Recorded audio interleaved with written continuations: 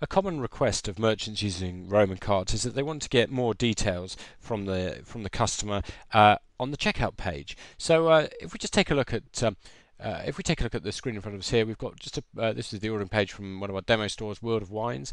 If I add, I don't know, a bottle of peas porter to the basket, select a shipping method, go to the checkout, you'll see that on the checkout, the standard fields are the name and address fields, and in fact on this checkout here we've got set up to ask how did you hear about us, and you set that up at Tools, Options, Checkouts screen, and there's some other options down here as well whether they want to be added to the emailing list or if they understand your terms and conditions, and tick this box to remember your details for next time.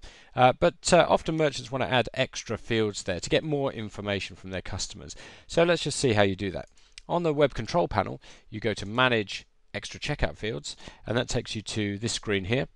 If I click on Add New Field, we can add a new extra checkout field, and there's various different types of extra checkout fields you can add.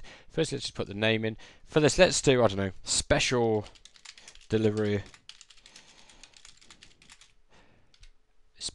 instructions, and there's various different types of fields you can select there.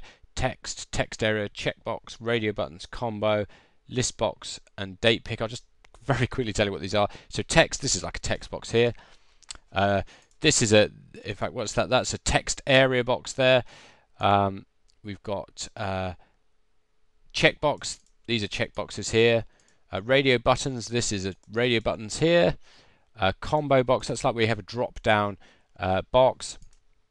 A list box. That's where you have a load of different items where you can scroll up and down them, and date picker, that's obviously where you can select a date. So for this, let's do, I don't know, text area, special delivery instructions. Let's have 3 rows that they can enter in.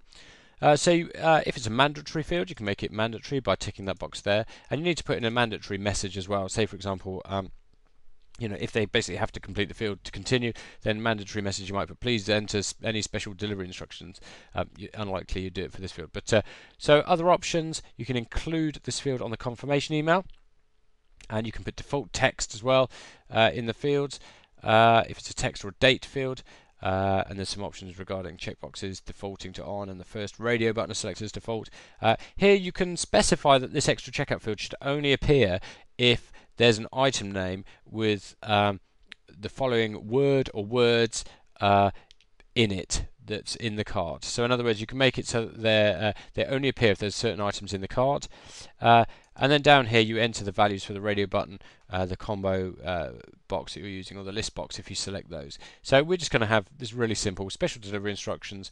We'll have the text area there. If I click on save, and then this refreshes, and you can see this shows the list down here of what extra checkout fields you've got set up. We've got special delivery instructions. It's a text area.